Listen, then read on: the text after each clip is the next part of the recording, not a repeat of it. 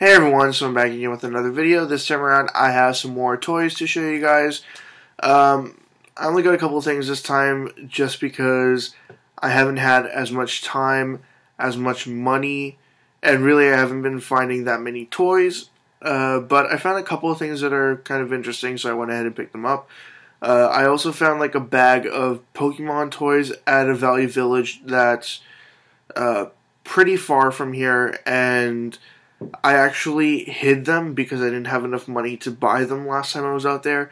So hopefully when I get back to that Value Village, I'll be able to find them in the spot that I hid them in and pick them up then. So to show you guys first, I got this bag of plushies from the Value Village that I usually go to. They had them marked for $1.99, and when I saw what was in the bag, I had to get it.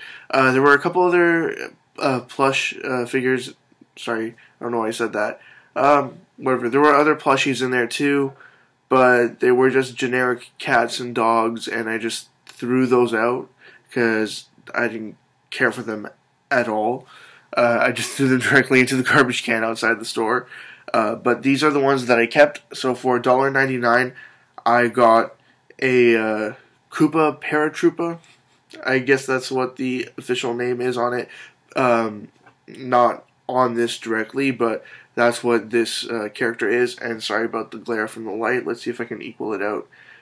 So that's it with a red shell, and it also has a hang tag on it, which is, I mean, kind of nice.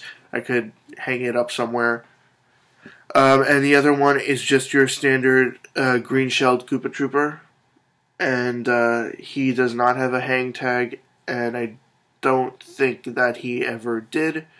And they're both fairly recent. They're from 2011. Also in the bag was a Pokemon plush, and I'm kind of happy to find this one here, but I'm going to have to clean it up. Well, I mean, I don't usually buy plushies because, well, they can get really dirty. They can be dirty to begin with, and I pretty much have to wash them. And even then, I'm still kind of iffy about them. But whenever I see Nintendo ones, I kind of want to grab them anyways. So I saw this one here in the bag with them, and it pretty much sealed the deal. It's a Landform Shaman. It's a Pokemon. It's a legendary. It's a grass type. And it was kind of nice, and it had the tag on there, but I'm just going to rip off the tag and go ahead and wash it. I probably shouldn't be touching my face, but I'm trying my best not to touch it directly with the palm side of my hand.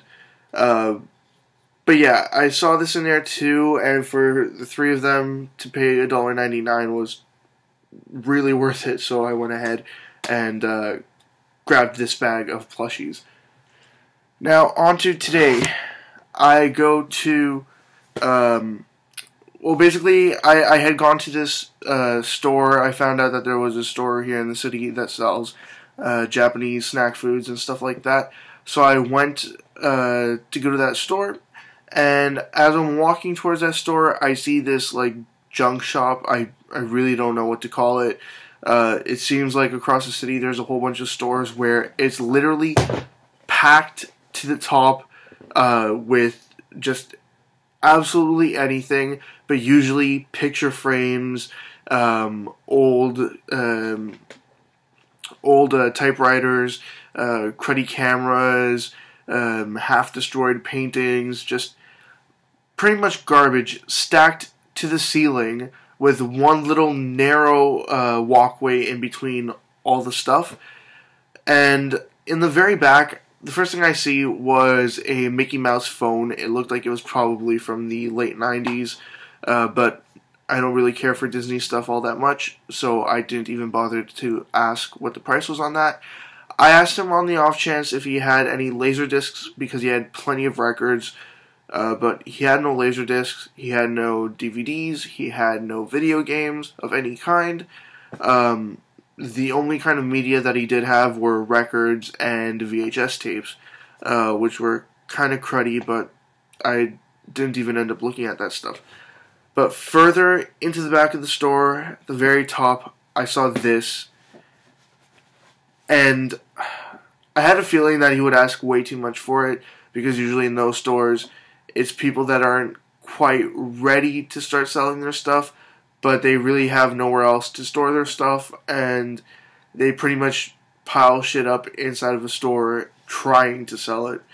But I see this, I ask him how much, and he says $3, and I knew I had to get it. It's not exactly a toy, but I didn't know where else to include this. It's a piggy bank of Trunks. Trunks from Dragon Ball Z. This is like a chibi version of Trunks, and the coin slot is there in the back of his head, and you just twist that at the bottom to open it up.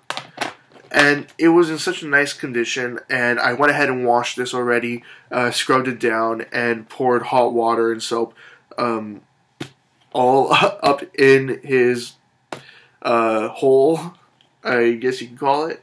And he came out looking pretty good, and for $3, I thought that was a pretty decent deal. Now, I don't know much about these. All I could find online was that somebody's been trying to sell one for $40 for a long time, but it doesn't seem like it's actually selling. So I really don't know what it's worth, but $3 seemed like a good deal for me. And now that I have a piggy bank again, maybe I will start collecting my change instead of just spending it all. Maybe at the end of it, I can use the change for something pretty decent. But yeah, that's it there. That's all I got in terms of toys and toy-like stuff. As always, leave comments in the comment section below. Anything you'd like to say, comments, questions, suggestions, ideas, anything at all, and I'll get back to you as soon as I possibly can. Also, check out my Facebook, Twitter, and website. They're all linked in the description below, and that's it. See ya.